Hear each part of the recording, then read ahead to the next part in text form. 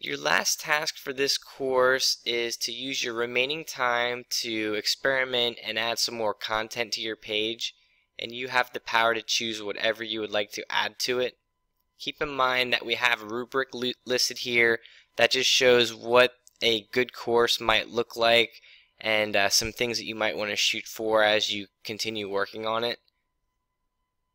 What you will need to do then is, in our Dropbox we have it set up where you can give us an online text and also send us a file.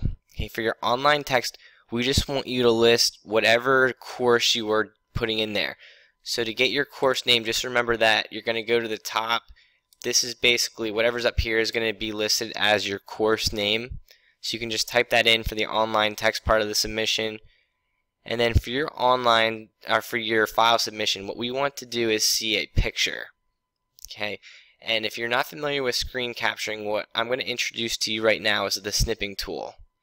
Okay, if you have Windows 8, your screen's going to look exactly like mine. If you have something else, it's going to look a little different, but you can basically do the same thing. Basically what I'm going to do is I'm going to hit the Windows button, and if you have Windows 8, you can just start typing. If you have Windows 7, you just need to go in that little search box. Okay, in this case, I can also go to my search box up here, and I'm just going to start typing snipping tool.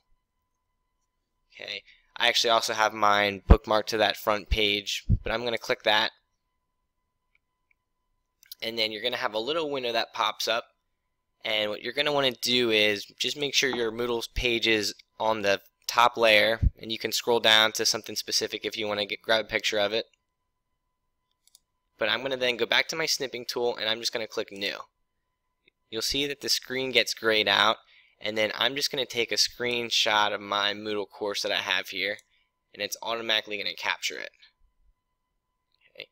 Then from here, all I need to do then is just do a file, save as.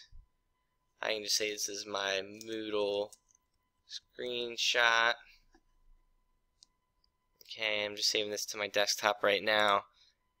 And then now when I go into that assignment, I'm able to submit that document as part of my submission.